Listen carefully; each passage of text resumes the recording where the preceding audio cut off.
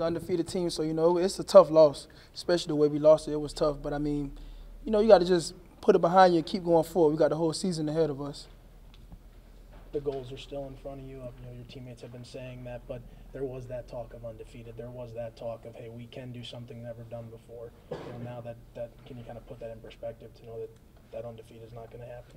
I mean, the undefeated is not going to happen, but there's still things we could do that have, like, never been done before, like a conference championship. So we still got, like, a lot of stuff ahead of us. We just got to keep pressing. Yeah, the loss, it hurts. It's going to hurt to, you know, get over that one, but we still got to put it behind us and keep going forward. What was Houston doing on defense? It seemed like you guys, the rushing never really got going like the full force it can.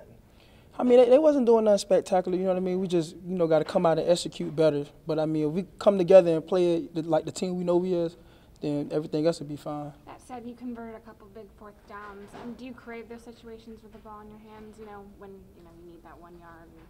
Yeah, I mean, I look forward to those situations because I feel like, you know, that's what my teammates need from me. They need me to get that 1 yard or that 2 yard, and that's my job, just being a running back. So I look forward to those situations.